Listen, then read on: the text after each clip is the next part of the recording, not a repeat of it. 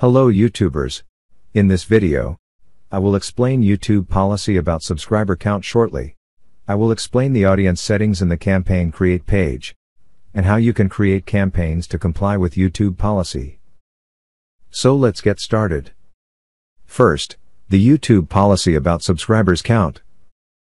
Based on YouTube policy, if your subscribers don't watch or like or comment on videos from your channel, that means those subscribers are inactive and useless for your channel, and YouTube removes those subscribers and only keeps active subscribers. This is why you lose subscribers if you got subscribers doing sub4sub or similar way. Because if you got subscribers doing sub4sub, those subscribers are not going to watch or like or comment on your channel anymore, and they become inactive and YouTube removes those subscribers. Most of the new YouTuber have the wrong concept about this situation.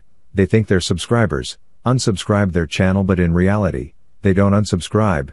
YouTube remove their subscription because they are not active subscribers of your channel anymore.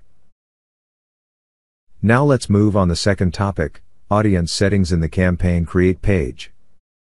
Audience settings are very important to make your subscriber permanent. Because using these settings you can control who will watch your videos and then like and comments.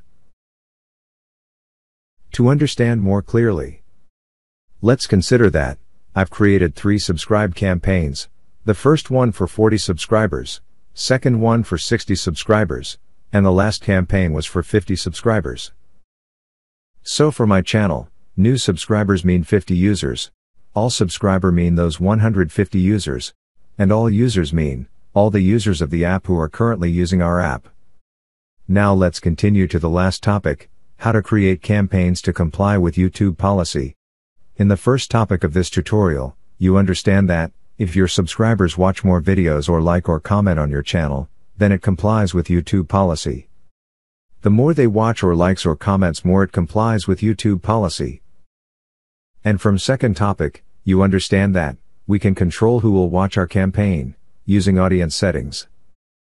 Now to comply YouTube policy, if you create few campaigns for new subscribers, then new subscribers will likes, watch or comments in your channel, so it's comply YouTube policy.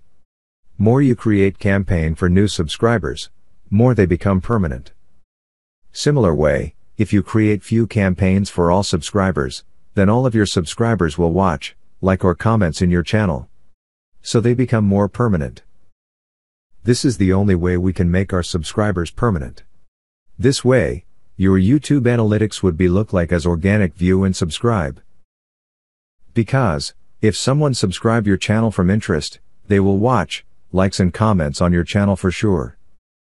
This is why our app is the best in the market right now. There have no any other app until now, which can give you this way to grow your channel, which looks like organic. Suggestion for you. Create one subscribe campaign once a week, for 100 quantity, and all of the other days of this week, only create views, likes or comment campaign for all subscribers.